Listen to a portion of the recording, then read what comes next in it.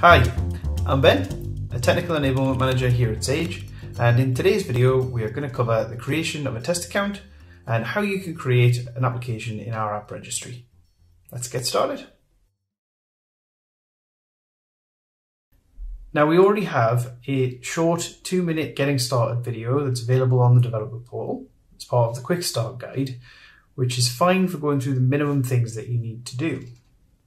I would like to take you through all of the steps from requesting a trial account to begin with, to registering an application in our app registry, and how to configure Postman to use our first collection, as well as some of the potential gotchas that we have along the way. Something we love to introduce to you in the future would be a true developer sandbox environment for you to use, but currently don't have available just yet. In lieu of this, and to enable you to have an account that you can use to test your integrations with, we can offer you a production trial account that we can extend for 12 months or more if required. Getting a trial set up is really straightforward. Let's take a look. So here we are at sage.com, and we will head across to the accounting area of the site. And as you can see here, we have 3 variants available. If you watched my previous video, an introduction to accounting, you'll know that it's important to ensure you target your integration at customers using the variants that your integration will require. So if you're not aware of that, it might be worth having a quick look at that video as well. So you can create a trial for any of the variants. All you need to do is simply click on the link for the appropriate one, as you can see over here, where it's free 30-day trial. So on this screen, as you can see, you're required to pop in first name, last name, along with a valid email address that you do have access to. There'll be a code sent. So I'll just pop those in now. Next. So on this screen you can see that it's asking about the business name, and this is just, as the name would suggest, the company name that you want to appear in the accounting application. Don't worry too much about getting it correct at this point. You will have the opportunity to change it during the setup. So we're just going to put in some very original. Obviously there's an option there to pop in a telephone number. Don't worry too much about these next 2 sections. For the sake of this, it's not that important.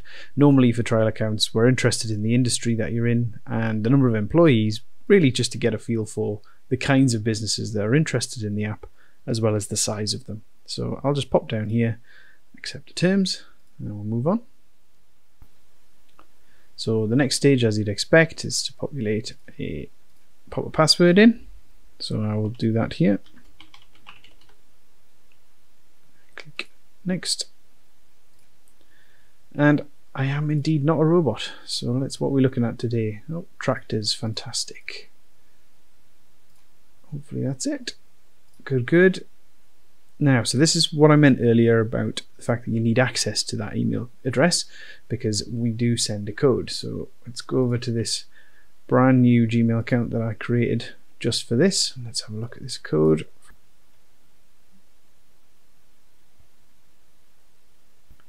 And there we go. So once the instance itself is up and running, you'll come to these steps here, and they just allow you to configure the account in such a way that's going to ideally be representative of, I would think, the majority of your customer base. So again, as I said earlier, we've got the business name. We're going to keep that really original, fantastic one there. I'm just on my own here, so we'll just stick with a sole trader. Business trading address.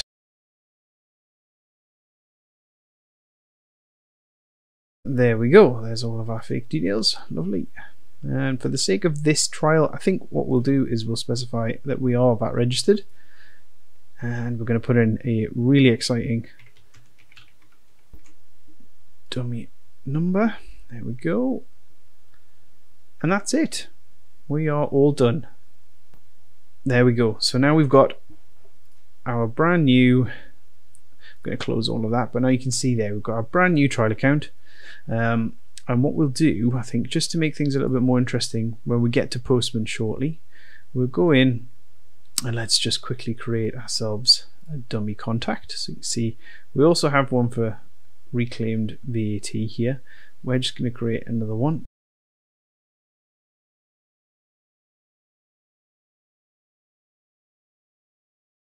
And there we go. So I've got our test contact sorted out there. Fantastic. I will also add the email address for developer services in the description for the video, because all you need to do in order to have your trial account extended for 12 months minimum will be just to send them a quick email, just provide them with the email address, and they will sort out the rest and let you know once that's done. Great, so that's the account sorted. Next, we'll have a look at what you need to do in order to register an app for use with the API. And going through this process is vital in order to make sure that you obtain the necessary credentials for authentication. So first, let's head over to the developer portal. We're over at developer.sage.com, and in order to access the app registry, we'll go up to this profile icon on the right, and we'll click that, and you can see there that we need to choose app registry, but you can see there's an option for accounting separately. Now at some point we will only have just the one app registry, but currently we do have to keep them separate, so we will choose that. And here you have options to either use a regular email address to sign up, or you can also use your GitHub account. So for this, I'm just going to use my GitHub account because it's already signed in and authenticated. Once we're into the app registry itself, you can see on the left here we have links for the quick start guide, and then also actually creating an app from scratch and our API reference. For this, let's choose create a new app. So that's what we're here for.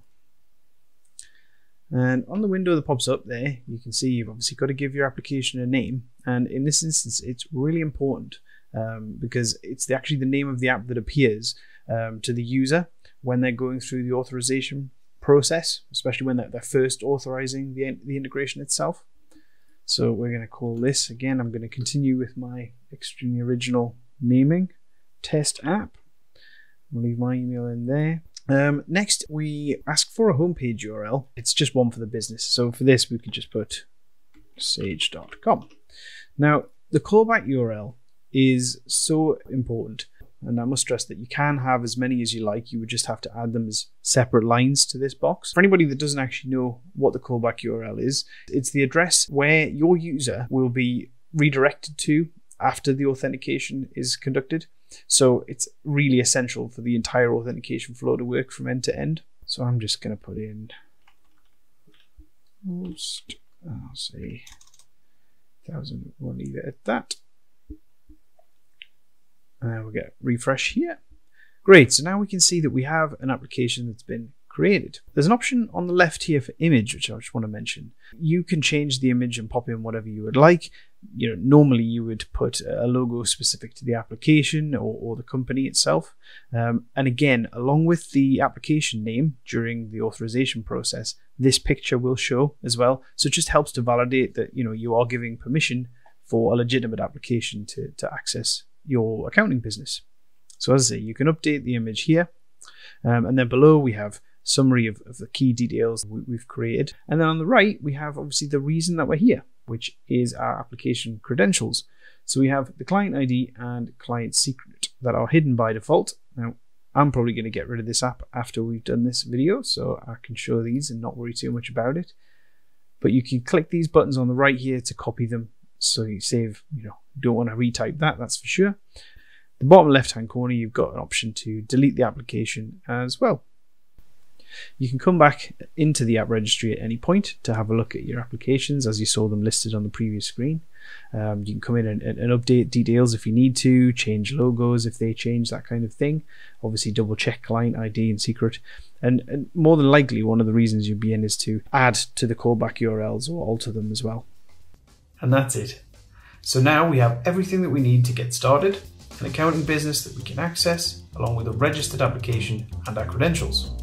Let's move across to Postman and see what we need to do to get started there.